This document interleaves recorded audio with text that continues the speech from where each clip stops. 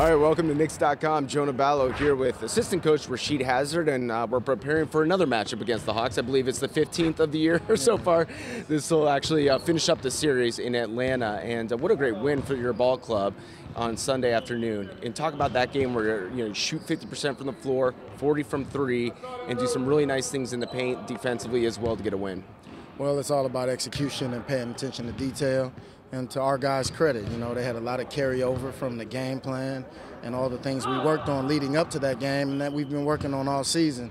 It's just in this system, it takes time, and that's what you're seeing the result of right now is the time these guys have put in, the time we spent teaching the principles, the details, the footwork, and you saw it all come together last night. And what can't be overlooked is how instrumental Carmelo was in that, everybody's trying to take him away and dare the other guys to beat him. And that's what this system does. When you have a star like Carmelo who draws so much attention, it allows for the other players to know where their shots are going to come from, where their opportunities are going to come. And last night you saw our guys capitalize on those opportunities, but Melo, I can't state enough how important he was to that happening. It was great to see. I've always felt he's been an underrated passer in his career, but he's starting to see how he can be more effective when the scoreboard doesn't necessarily say Carmelo Anthony 25, 30 points, 35 points. Is he now kind of seeing where these new teammates are, where the offense is going to help him find those teammates and where they can be productive and take the load off his shoulders a little bit? I think it's part of that, but I think he's always seen that because we've had those conversations since I've gotten here, so he's seen it. I think he watches the comfort level of his teammates and being able to make those plays and being confident in making those plays. And I think he sees their confidence rising, and I think that's what more or less made him more comfortable finding them. He's always been finding them, but they were making the shots. So there's a big difference. I went through that in 2006-07 when we had a team that didn't have as many guys like Derek Fisher and the guys that we ended up having 07-08. And it takes a minute for these guys to gel and to figure out, okay, I have to take these shots when the opportunity arises. And so now these guys are more comfortable doing that. And last night was just, like I said, it was like a culmination of everything kind of coming together. Yeah, I don't think people realize how difficult it is for a guy like Kobe Bryant, Kevin Durant, Carmelo Anthony, that to turn that switch on and off, when to get your teammates involved, when to become the scorer in the fourth quarter. I think it's incredibly challenging for them. And Carmelo Anthony doing a great job this season with that. What helps is a guy going 7 of 8 from the three-point line and hitting 14 shots and scoring 38 points. What do you say about Aaron Aflalo's performance? I mean, that's what he came here for. He came here to kind of be the second in command to Carmelo. And I think, again, you saw him last night realize where his opportunities are coming, and, he took them and he capitalized on them. And Aaron is a consummate professional. I've had the pleasure of being a coach that gets to work closely with him, and you see him go through his process every day, and he cares so much about not only himself, but he cares about the group and doing what's right for the group. So early you saw him sacrificing when he first came back and trying to find the best way to help the group, because that's what he's all about. To me, he's the ultimate team guy. And I think you really have seen that in him being willing to sacrifice, even though he's trying to show people in this league that he can be, a second scorer and your second option on a really good team. And so I think, to his credit, once again, you just love seeing that from guys because it helps you build the winning culture that you're trying to build. We saw a little bit of an adjustment in the lineups last night. You take Kevin Seraphin and Kyle Quinn essentially out because of the Thiago splitter.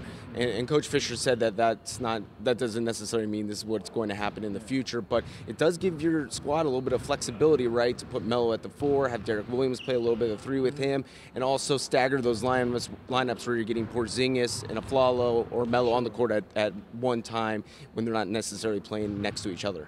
Oh, for sure, but, I'm not a believer in small ball.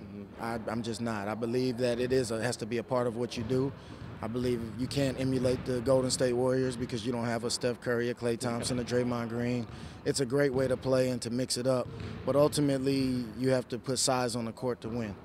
And you saw that in the finals last year, even with Golden State a little bit, and understanding that you have to control the boards, you have to be able to control the paint defensively, and you can't do that with little guys. But it's a great element to have, and it was fun to see it, actually pay off and pay dividends last night. And Coach Fisher's done a great job in balancing and finding opportunities to put different lineups, because 2 games ago, everybody was lauding him for the big lineup he threw out there. So once again, he's doing a great job in finding that balance and creating those, creating those matches within our group. And I just think he has a real good eye for that, and I think he's not getting enough credit for it. Yeah, he said it last night. He said, I'm still finding ways to kind of mix and match, when I'm going to use Kyle, when I'm using Kevin, maybe go small or big, but it really shows how versatile of a group you guys have. I think a little bit just quickly, the underrated part about yesterday's win, too, was Jaren Grant, with the 8 points, 7 assists, and just really getting up and down the floor, seemed confident again and had things going. Is that a good sign for you guys moving forward? Yeah, it's a great sign. He's a young player. He'll go through his ups and downs. I mean, it happens. You've seen KP go through his ups and downs. It's what happens in this league is they find their way, but his talent is unquestioned. His basketball IQ, that goes unquestioned. It's just a matter of when it all comes together for him. And last night, it came together for him. Tomorrow, it's a different game. You don't know what's going to happen. You hope that he finds that consistency that he needs to be a productive player every night. But, while he's still young and he's still learning, you give him the benefit of the doubt. And once again, he has a great mentor in Coach Fisher, who's been putting his arm around him and talking to him about the nuances of the position and how to be successful as a young player. And like I said, I can't say enough. I'm in that room with this guy. He's not getting enough credit for what he's done as a coach and as a leader and as a mentor. And it's just been great to see and to watch his growth as well.